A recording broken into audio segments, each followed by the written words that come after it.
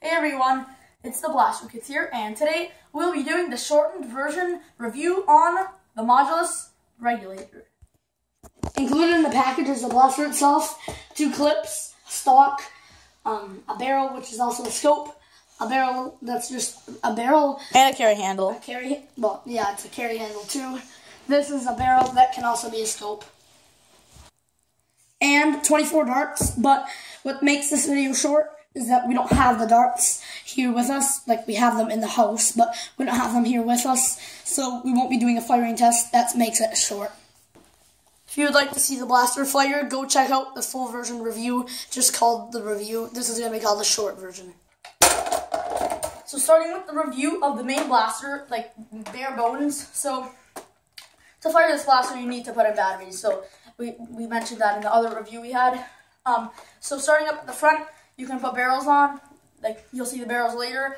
We're going to be reviewing the attachments, but for now, we're going to be doing the bare bones blaster. Barrel, you can put on barrel extensions here. Up high, there's an iron sight right there. You can look down, sort of. And there's no back iron sight, so it's kind of weird.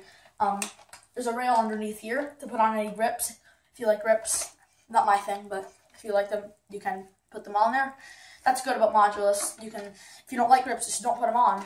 If you like them, you can put them on. So that's what's good about the Modulus series. Moving further back is the clip well. You just insert a clip like any other clip system blaster. It includes 2 12-dot clips, as you saw earlier in this video. Up above the clip belt is the jam door, which is right here. You just click this little button and then pull it back like that, unclog any jams. If you let go of the jam door, it does kind of come down, so that is a little bit annoying. So you're going to have to deal with that.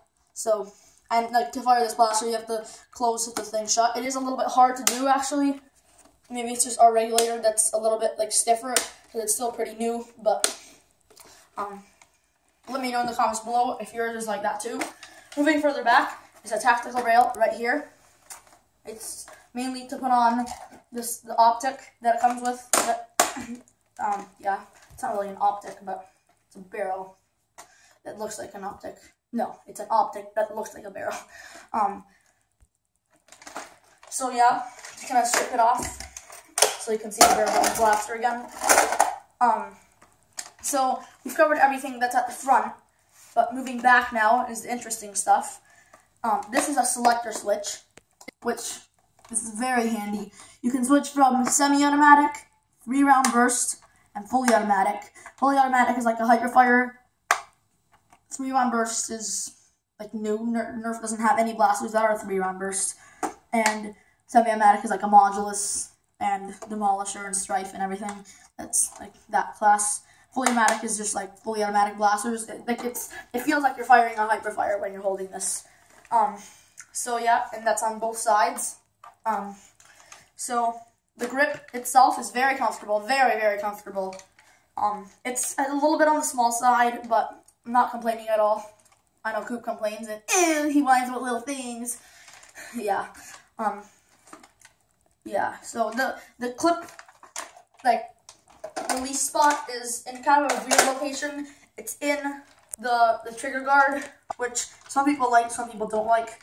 I'm not a huge fan of it. Like, I think I would have liked it better if they did it like right here, like the Modulus, right in here by the rev switch. But it feels pretty good in there. It doesn't cramp up too much. So yeah, Coop does not like that, and he doesn't like the handle, and he thinks it's cramped. One more little things. Okay, so that's basically it for the main blaster, other than one more thing. Well, obviously you can put on stocks, but one more other thing that's new to Nerf. That little thing, that little light. It's not a light, it's not on right now, but when you click the rev trigger and pull the trigger and there's no darts, the light lights up in red. It tells you you're out of ammo. If I had ammo in here, then it wouldn't do that, but it's a flashing red light. It might appear orange on camera. That's what I did in Coop's review. And that tells you when you're out of ammo, which is useful, and it shuts off after about 10 or 15 seconds. So that's it for the review of the main blaster. Now moving on to other attachments. And the clips that come with it are 2 standard 12-dart clips, just like the Retaliator ones, except that they're not clear on one side. They're just full orange. They're pretty good clips though. They're standard. They feel nice. Springs are nice and loose. Like, well, I mean loose is it's easy to push down this. If it's hard to do that, well, I mean it's good for like high rate of fire blasters like this, but it also damages your darts when like for other clips that are not as like loose of a spring, because it presses up onto this thing too much and it ruins your darts. That's how they used to do the older clips. So that's it for the review of these things. Now for some attachments. The stock itself is very comfortable, very, very comfortable. It's a little bit longer than the regular Nerf stocks, but like what I mean by regular Nerf stocks is I mean the Retaliator stocks.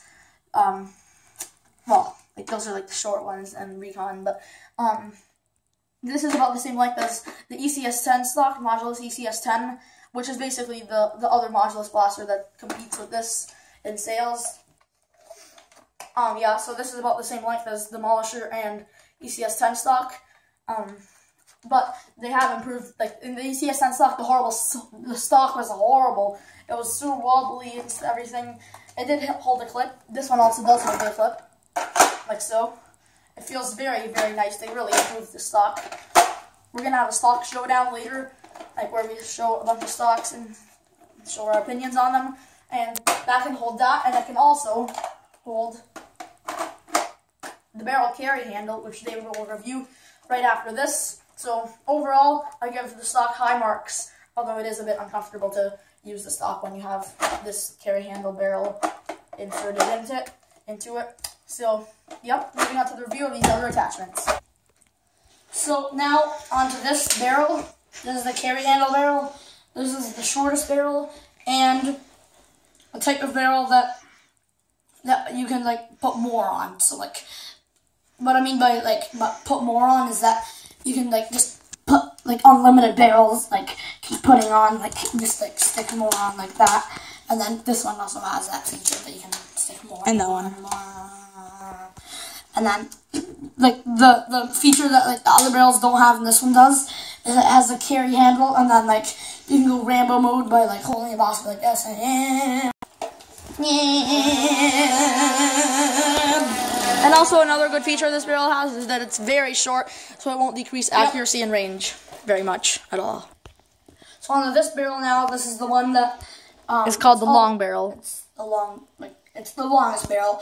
It doesn't have a tactical rail on top, which is like a con. Because this one does have a tactical rail. That one has a rail too. This one, like I already said, you can put more and more barrels on. Like, what I mean by more and more is that you can put like one more on if you can put more if the other one has one of those.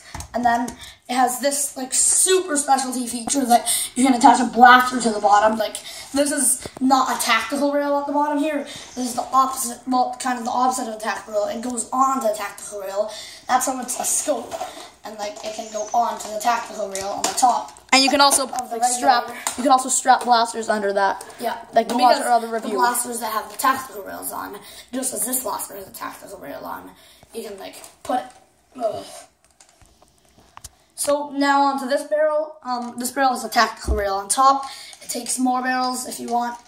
Not too long. And it has that same feature on the bottom. Same feature on the bottom. You can put blasters in it. It's a scope. So nice color feature, more modulus-ish, I would say, than the other one. And it's pretty much almost identical other than the rail. And it's a bit shorter than the other one. That's another little difference. Only about one, like, muzzle length.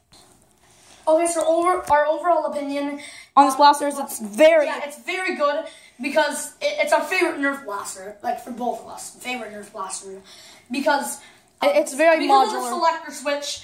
Okay. So another reason why we like this blaster is because of all the great attachments and like the smoothness, and like we like flywheel a lot. We like spring. Go watch our spring versus flywheel video, and we have a longer overall opinion in our other video, and that's it. Also in the other video, we have the firing test, which is quite interesting. So we hope you enjoyed this video. Please like, subscribe, share, and leave a comment below. Thanks for watching this video, and as always, Stay classy cool.